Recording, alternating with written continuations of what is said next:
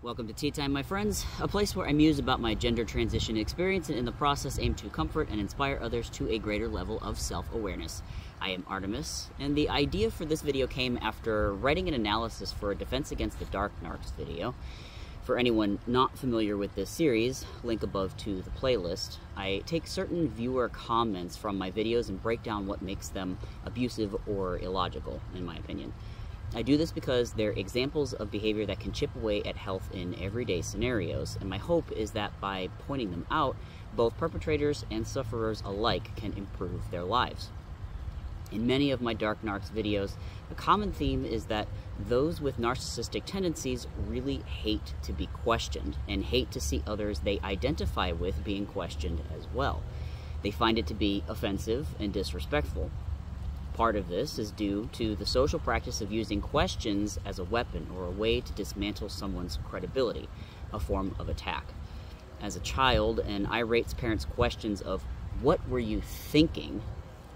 was almost always followed by punishment, and the endless petty social media debates as an adult that open with a "gotcha" question have left many of us fearful of questioning.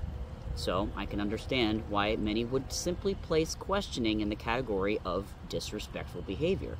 We associate disrespectful with behavior that hurts our feelings or offends our ego. Further, most of us have been taught to be respectful, whatever that actually is, so it seems to justify saying or thinking that questioning is therefore disrespectful. That way, we can experience less or none of it. In contrast, as I'm going to assert here, it's not the questioning that's disrespectful, it's the way it has been used, and I've come to believe again in the beauty of curious questioning. Quote, "In the end, we will conserve only what we love, we will love only what we understand, and we will understand only what we are taught." Unquote. That quote was painted in a mural across the wall of one of the classrooms I used to teach in, and it has stuck with me through the years. In starting this channel, when I began my transition journey, from the beginning I aimed to be as transparent and open to questions as possible. I knew that I did not have all of the answers, and I knew there would be people who would find me repulsive. But I believed that I would learn more if I kept myself open to people and that others could learn something from me, even if I wasn't quite sure what that would be.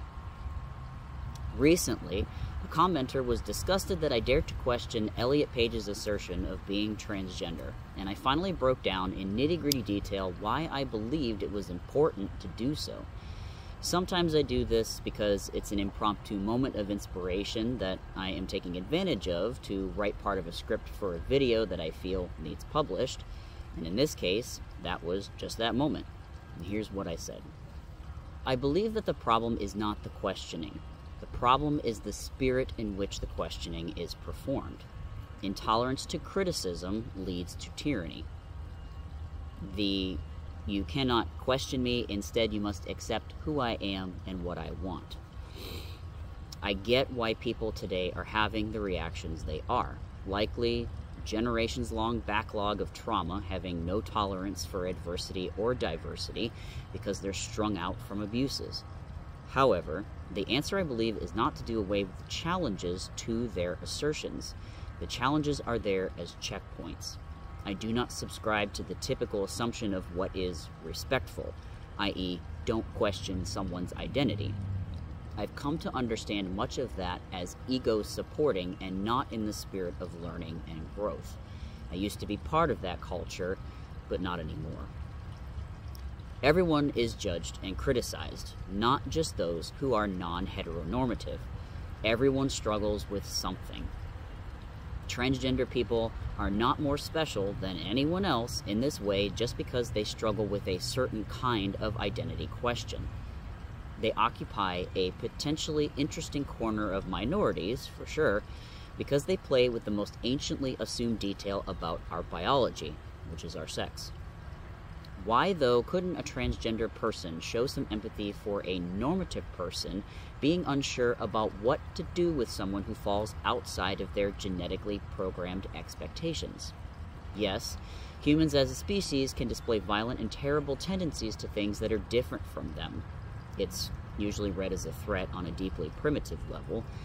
But is that a reason to punish all humans by lacking empathy for those who are just afraid? How can they learn if they are not allowed to ask questions, even and especially offensive ones? How in the world can we, or whoever, begin to open people's minds about the binary in a sustainably compassionate way if we don't allow them the space to speak about their perceptions, feelings, and experiences? You don't much like it when people tell you to stuff your feelings and accept what they say, do you?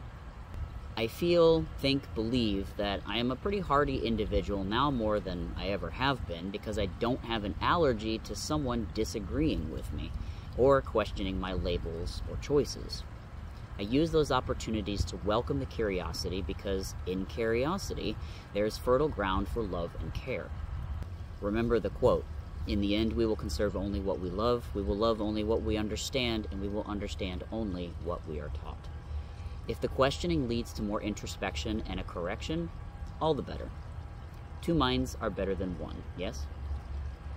If that questioning is discouraged all around, we lose opportunities to grow and potentially avoid disasters.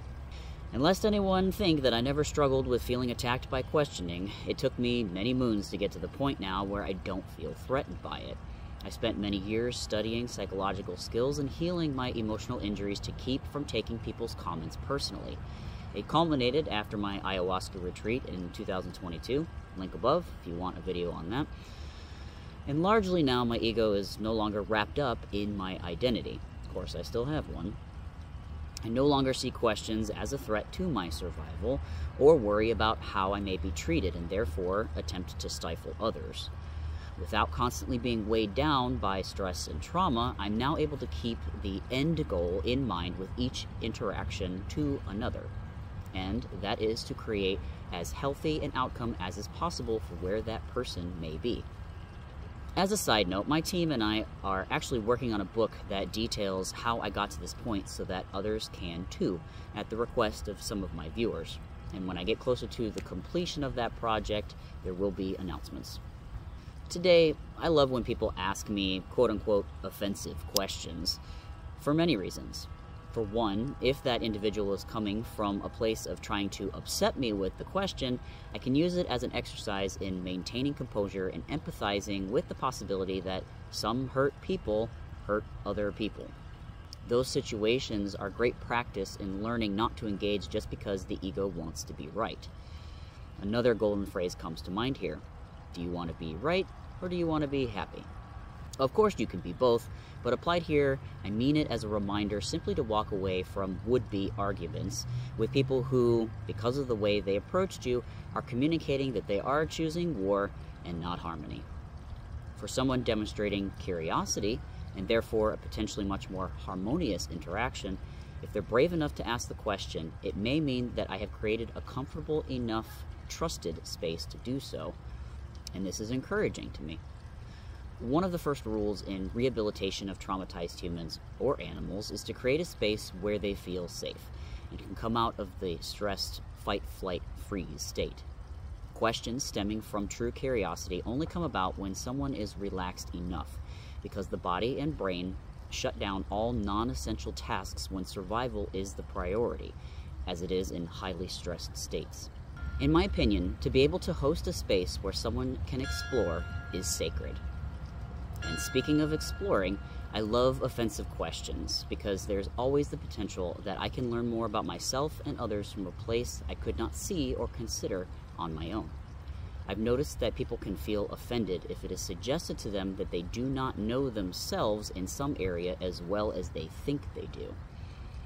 That comment has shown up on Elliot's video too. Something to the effect of, how dare you think that you could know Elliot more than he knows himself?